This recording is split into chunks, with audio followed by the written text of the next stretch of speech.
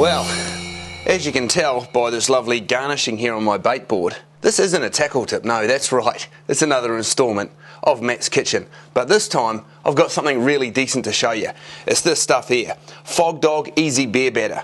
Now, it comes in these packets, it's all pre-mixed, and it's really simple. I've got to show you, because when you come back from a day's fishing, you've been out there working hard to harvest some fresh food from the ocean, the last thing you want to be doing is fart-arsing around and making batter. So, take one bowl.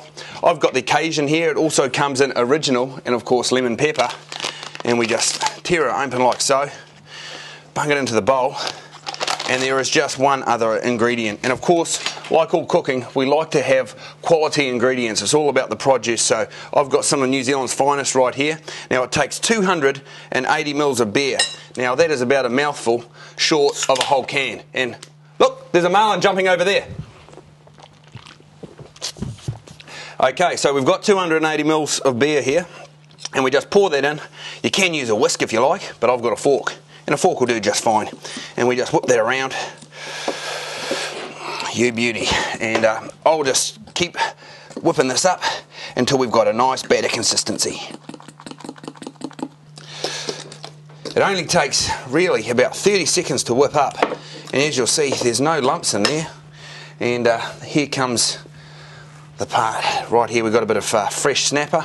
And we just bung it in. There's no mucking around with flour or anything like that, or egg, any nonsense. Wipe off the excess, straight into a little bit of hot oil. I like to have plenty of oil. That's a bit of fresh snapper.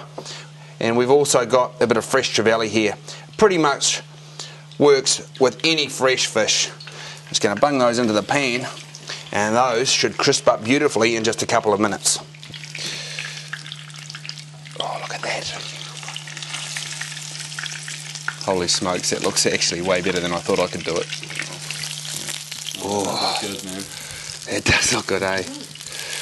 The beauty of this stuff is that you can do it anywhere, on the back of a boat, at the batch, at the campground. Well, lo and behold, you can even cook this stuff at home. Rightio, it's only a couple of minutes, and you can see that batter has crisped up just beautifully. You've got to have a crispy batter on your fresh fish. You bung it on the plate, bit of trevally, bit of snapper.